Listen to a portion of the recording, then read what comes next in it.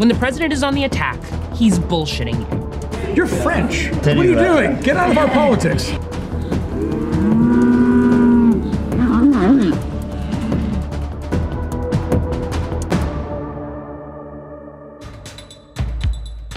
Google employees around the world walked out of their offices a week after the New York Times reported the company hid allegations of sexual assault against senior executives and rewarded them with exit packages worth millions. Walkout organizers published their demands for change, including pay equity, a global process for reporting sexual harassment, and an employee seat on the board. 29 states have a higher minimum wage than the federal government's, which has languished at $7.25 for nearly a decade. And it doesn't seem like the Trump administration is going to hand out raises anytime soon. A federal minimum wage is a terrible idea. Terrible idea. And will damage particularly small businesses to force them to take a kind of payroll increase would be silly. The Russian space agency, Roscosmos, has released footage showing the moment the Soyuz rocket launch failed last month, forcing an American astronaut and a Russian cosmonaut to make an emergency landing. One of the boosters, seen on the left, failed to fall away from the rocket, a mishap Russian investigators blamed on a sensor that was bent during construction. At a speech in Miami just days before the midterms, National Security Advisor John Bolton made it clear where the Trump administration stands on the governments of Nicaragua, Venezuela, and Cuba. This troika of tyranny, this triangle of terror stretching from Havana to Caracas to Managua, is the cause of immense human suffering.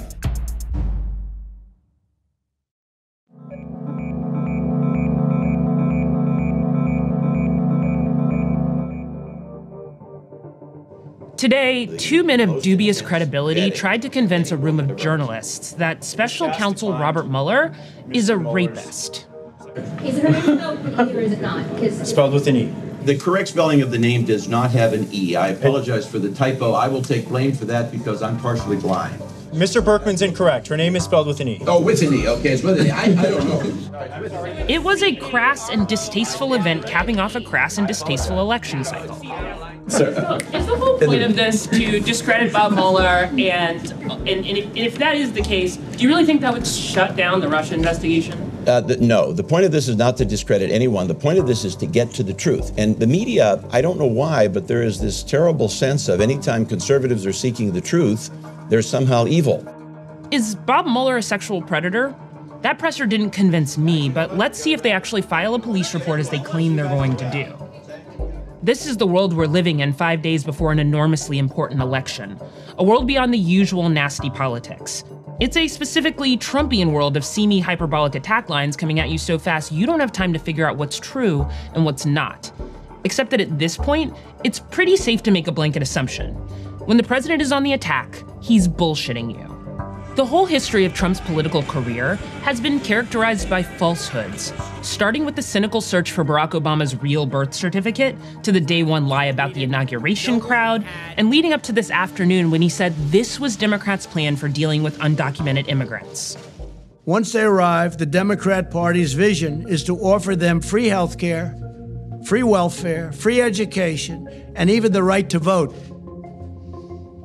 You and the hardworking taxpayers of our country will be asked to pick up the entire tab. Trump has been holding Make America Great Again rallies nearly every night. He's holding another one tonight in Missouri. And he splits his time on stage between calling reporters liars. The far-left media has spread terrible lies and stories about the Trump administration and the tens of millions of people who make up our great movement, the greatest political movement in the history of our country. The greatest. And telling lies of his own. We passed a massive tax cut, biggest tax cut, for working families, and we will soon follow it up with another 10% tax cut for the middle class. Trump has shown a willingness to lie about a lot, but right now his lies are clustered around a few major politically advantageous topics that were on display last night in Florida. The first one is immigration. That has a lot of subtopics, like the caravan of Central Americans who are about 1,000 miles away from the US border. Democrats want open borders, And they want to invite caravan after caravan into our country, which brings crime upon crime. Now, we only anecdotally know who is in the caravan. Like any group, they are probably good people seeking asylum and bad people. But Democrats are certainly not inviting them to come. What Trump knows is talking about scary brown people gins up a specific part of his base who he wants to make sure vote for his chosen candidates.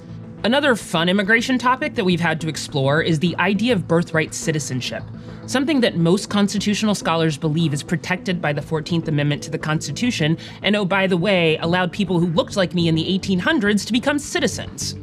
And by the way, this is not a constitutional amendment. You don't need a constitutional amendment for birthright citizenship.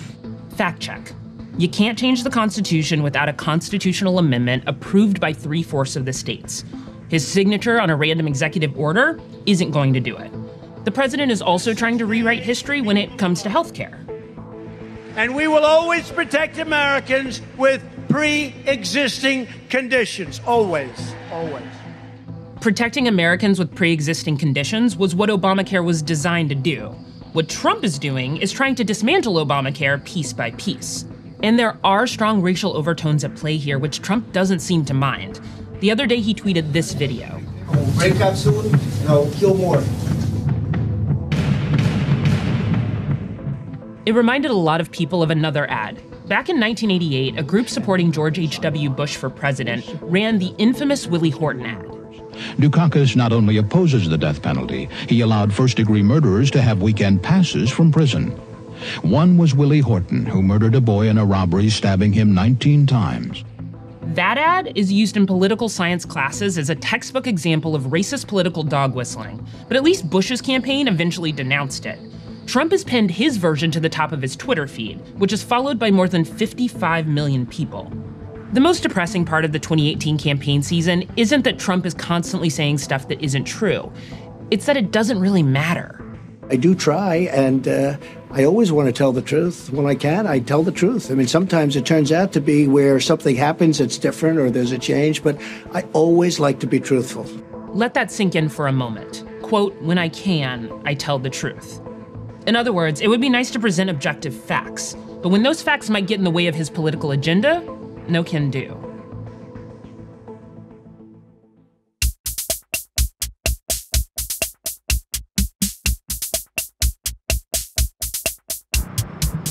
Democrats haven't won a statewide election in Texas since 1994, and they haven't won a Senate seat in Texas since 1988. But that was before they found their great progressive hope, the boyish ex-punk rocker Beto O'Rourke. O'Rourke is trying to force conservative firebrand Ted Cruz's retirement in what has become the most expensive Senate race in American history. The two candidates have brought in a combined $109 million. But O'Rourke has raised the ire of Texas Republicans by raising piles of cash from liberals far from the Lone Star State.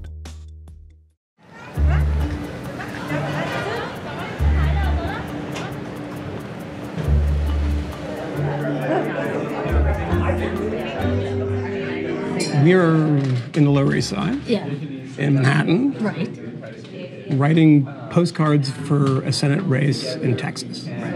Tell me what's going on. Every day you wake up to the dumpster fire that is national politics in America, and it kills you a little bit every day to see what's going on.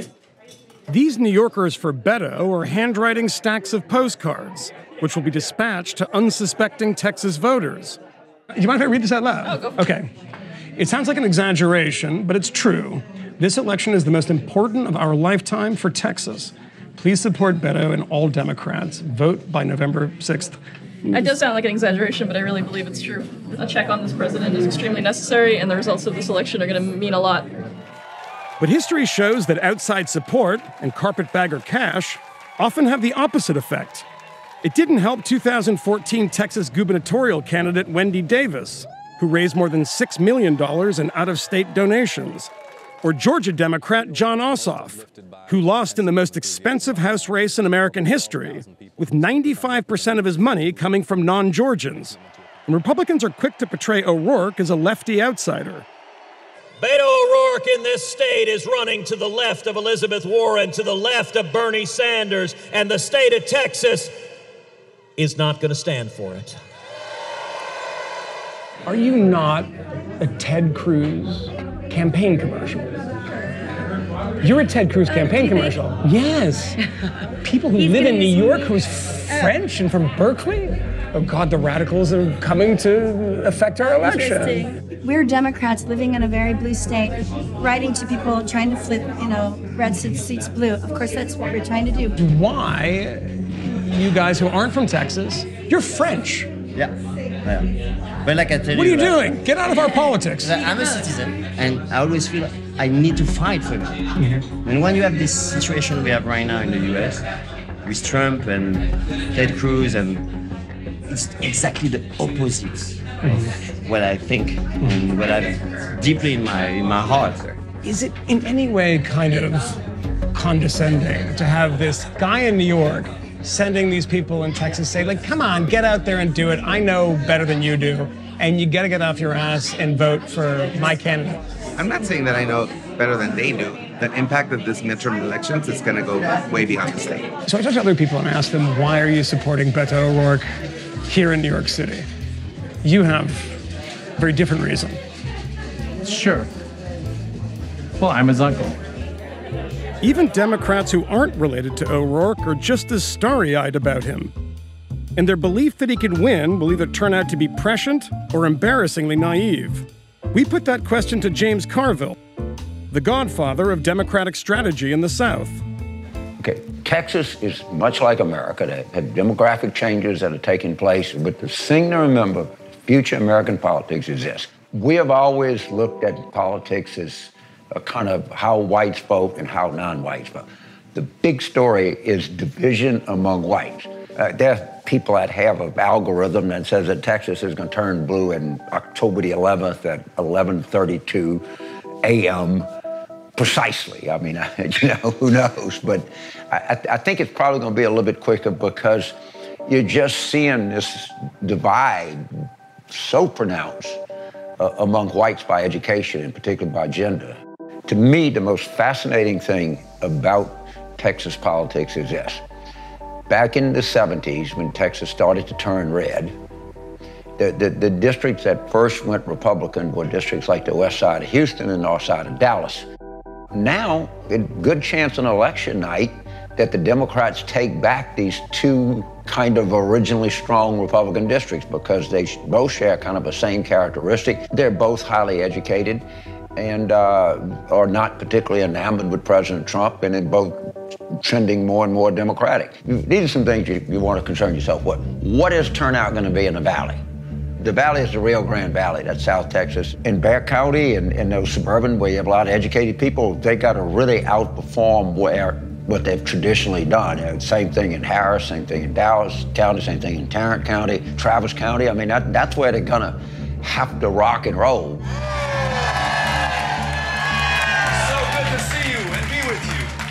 In terms of Beto O'Rourke, it's long been the dream of Democrats that someone would come along and sort of energize the state and change the equation. And let's face it, he's doing it. Do I know that he's going to win the 2018 Senate race against Ted Cruz? No, I don't know that. And most seasoned prognosticators say that the numbers are not just there for him. I won't argue with that. I don't know what the numbers are going to be on Election Day. But I think the one thing you got to give Beto O'Rourke, Texas statewide politics is not going to be the same after him. We're going to have BB and AB, before Beto and after Beto. Beto's going to be one of these rare people in politics that even if they lose, their impact is going to be pretty dramatic.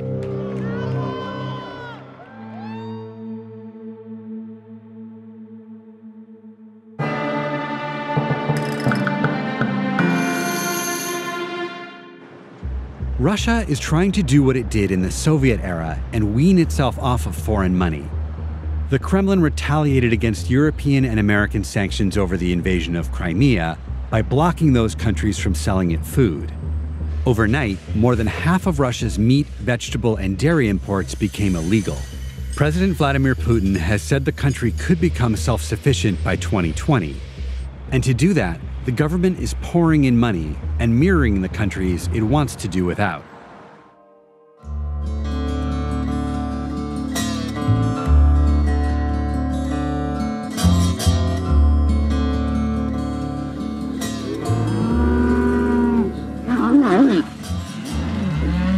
В Брянске я поработал 2,5 года на крышах. Крыши делали. И потом кум меня позвал, говорит, пойдем, говорит, зачем тебе эти крыши, говорит, высота, все. Ну, пойдем попробуем. Oleg and Sasha are living the closest thing to an all-American ranch life that you can get in southeastern Russia. Нет, раньше никогда не слышал, что в России есть ковбои. Я знал только, что есть в Америке. Это нелегкая работа, но она очень мне нравится. Со сканером, там, допустим, в той же комплектации, либо с компьютером. А здесь я работаю на коню. С лошади, естественно, можно упасть.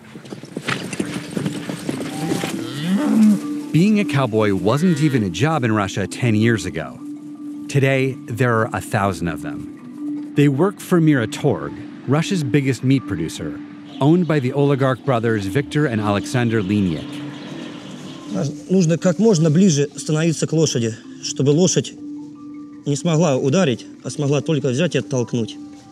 Since 2010, the company's bought almost 2 million acres of ranch land. Some was abandoned, left by farmers who followed Russia's new economy, or by the collapse of Soviet farming collectives. While Russia doesn't want to rely on the U.S. for food anymore, it's not shy about importing American expertise. У нас их в этом году уже более 1000 человек. Это тот фундамент, на котором мы строим свое будущее нашей компании.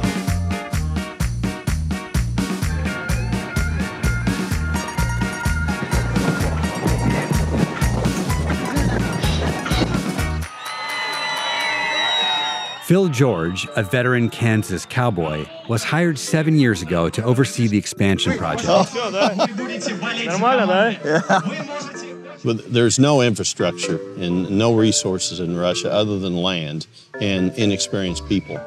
And so we imported cattle from Australia and from the U.S. We imported approximately 500 horses from the U.S. We bought saddles for every one of those horses, which is probably the largest order ever placed for saddles in the world. It's approaching to be the largest cattle project in the world now. We expect to be at 400,000 mother cows in about another 2 years. It's at least twice, almost 3 times as large as any cattle ranch in the U.S. He isn't taking measurements. He's diplomatic in his new role as middleman in a trade war. I have no political views on, and really haven't, and very seldom discuss any political views. I mean, my goal is to do all I can to advance the company's benefit. But there's also been a lot of opportunity created in America by all the money we've spent there. But the Meet These Farms process has been a challenge to sell to Russians who didn't grow up eating Big Macs and are budgeting in a tough economy. An aged steak costs more than some Miratorg workers make in a day. If ranches want to survive, they may need to depend on markets outside the country. But Miratorg is expanding, with plans to double its livestock by 2021, so it can raise 500,000 cows every year. Вот он мой приз, который я получил на участии Родео. Это, конечно, не первое место, но это лучший наездник, это вообще круто, просто круто. Знаю, что некоторые поля не пахались уже лет 10 точно, 15. Засеваются зерновые культуры, кукуруза, корма, чтобы заготавливать на кормление скота. Брянская область за счет этого поднялась.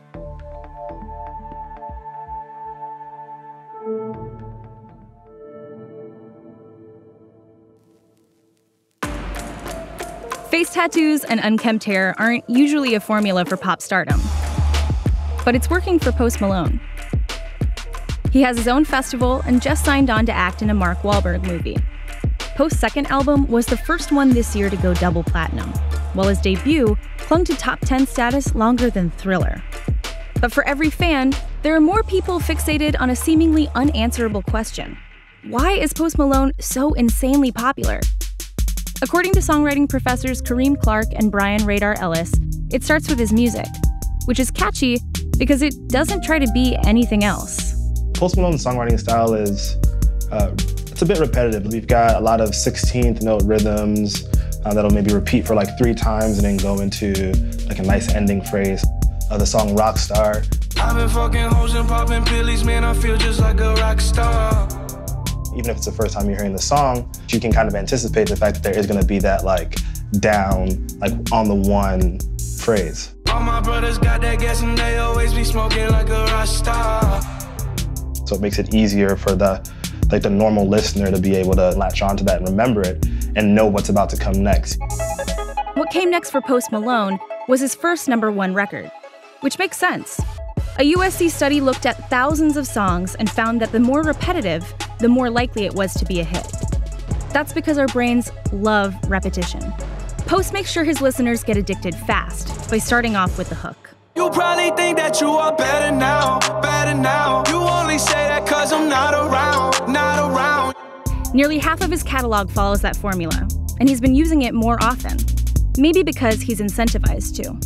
Streaming services categorize one stream as 30 seconds or more of the song. So if you think about having a very short introduction and then jumping right into the chorus, by the time the chorus is done, you're already 30 seconds into the song. So even if someone wants to jump to the next song, they already kind of heard that memorable section.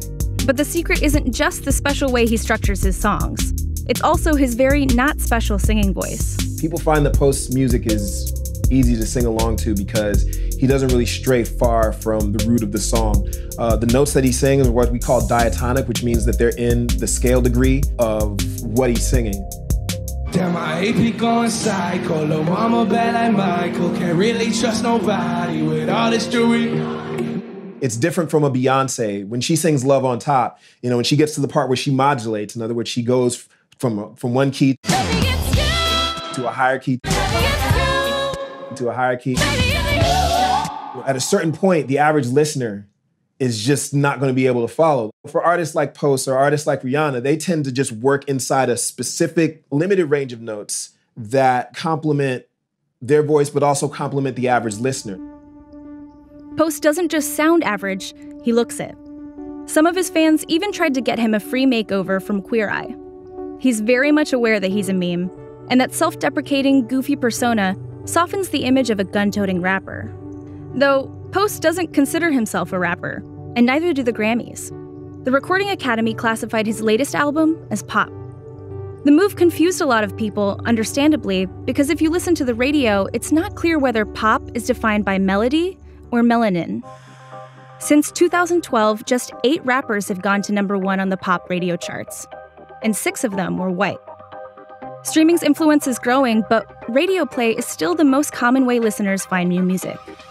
And Post Malone is getting a lot of it, on pop stations, hip-hop stations, and alternative stations. His songs work because they have the visibility to work. To someone who doesn't listen to a wide range of stuff through the course of many years, Post might sound unique, but yeah, he's wearing the formula on his sleeve.